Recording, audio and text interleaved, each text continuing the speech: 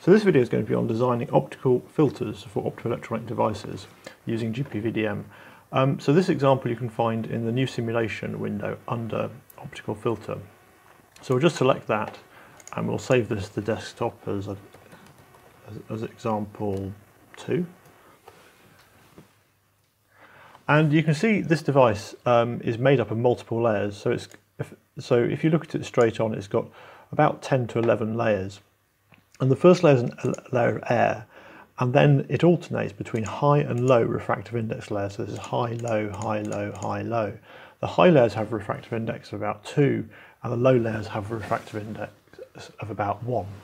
And when you have a device like this, as a periodic structure, you can build up effectively very, very good mirrors and films that either let a certain band of light through or reflect a certain wavelength of light. And by adjusting the period of these structures and the refractive index, you can tune what wavelengths are let through and what are reflected. So in this case, we've got the light coming in from the top, and we've got a few layers.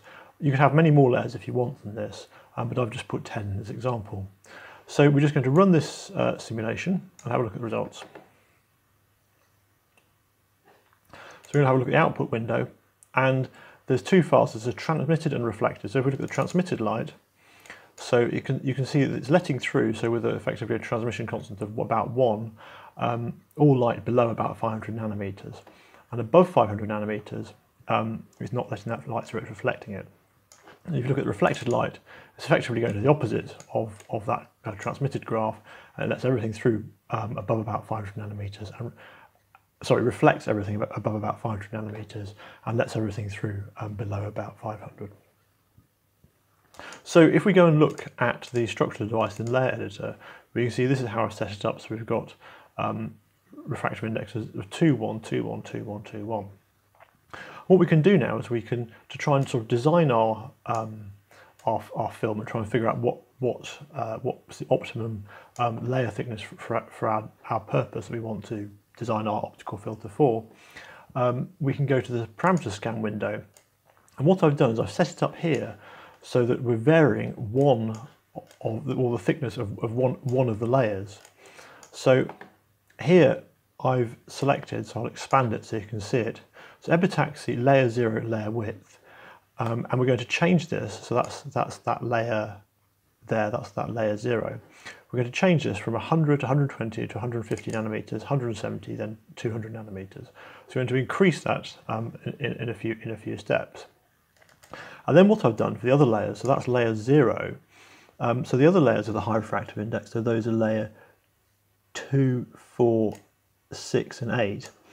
I put entries into the scan window saying change layer 2, 4, 6 and 8. And if we expand this operation box, it's going to copy the parameter that's being used for the layer 0. So this is going to be the same parameter that's going to be used here. So this will change corresponding to 100. So these will then be 100, then 120, then 150, and then 170 and 200. So we're going to effectively change every single layer of refractive high index in the device in steps of 20 nanometers and see what this does to the reflection and transmission coefficients. So we're going to click Run here. They're just going to run these simulations. So that's done now. And we can look at this in the plot window. So we click on Plot. And we see we've got 5 different simulation windows, each with the different thicknesses of that green layer with a refractive index of 2. So we select one of those and we're going to find the file that says transmitted. In fact, here's the one that says reflected, so let's look at that one. So this reflected light for various types of structure here with different thicknesses of this green layer.